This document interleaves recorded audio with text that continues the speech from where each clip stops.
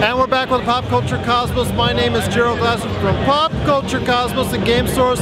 We're along with Johnnemann Nordhagen. All right, I worked on it, I got it for you. And he's here to showcase the game right here at E3 2017 IndieCade, right for When Water Tastes Like Wine. Is that correct? Where the water tastes like wine. There, where the water tastes like wine. So tell us first off, you were saying about 3 years to create the game. Tell us a little bit more about your work into it and the game itself. Sure, so this is a narrative game. It's about traveling and telling stories in a sort of Depression-era United States.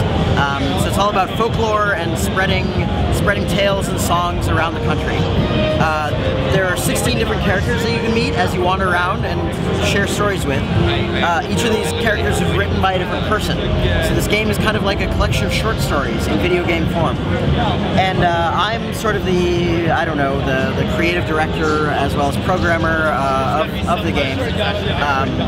The driving force behind it, I guess you'd say. And as far as, would people treat it as far as an adventure game? Or what kind of games can they really relate this to as far as when they're actually playing through it?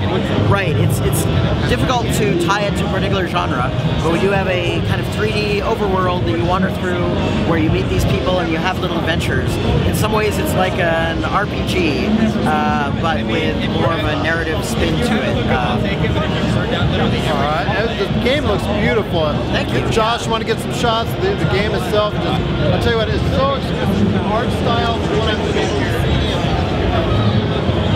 It looks amazing.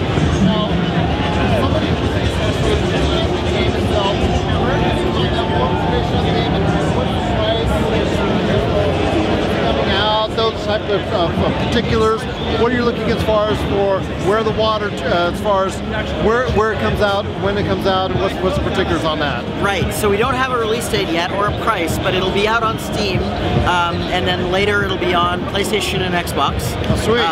And to find out more information about it right now, you can go to wherethewatertasteslikeWine.com. Okay, so it's wherethewatertasteslikeWine.com. Okay, That's great, right. great indeed.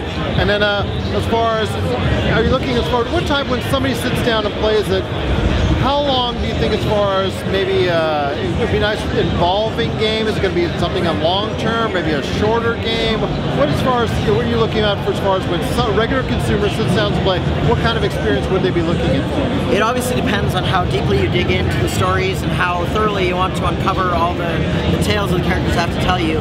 We think it's going to be about a 5 to 10 hour experience for most people. Okay, that's awesome. That's it.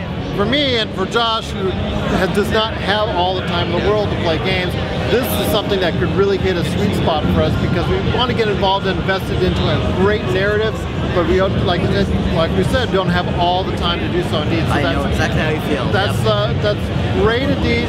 Well, I'll tell you what, Johnnemann, it's been a great pleasure having you on the Pop Culture Cosmos, and that's again where the water turns into wine. Where the water tastes like wine. Ah! It's a complicated name. Don't worry about it. Where the water tastes like wine. I'll get it right one of these days. Where the water tastes like wine. It's going to be available on Steam coming soon. Is it any type of early access or anything? Nope, we're just going to release and that'll be it. It's narrative game. Once it goes into wild, that's it. Yep, exactly. All right, now that's even better. There you go, the old, traditional, old school way, where there's not like 5 years of early access. There you go, indeed. Well, I wish you all the best with the game. It's going to be tremendous. I'm definitely looking forward to it. And then let us know if you want to come back on Pop Culture Cosmos on YouTube and also on our radio shows that are done twice each week to a vast audience. Let us know. We're more than happy to have you on to talk more about the game itself. Great. Thank you so much for stopping by. Thank you. Appreciate it.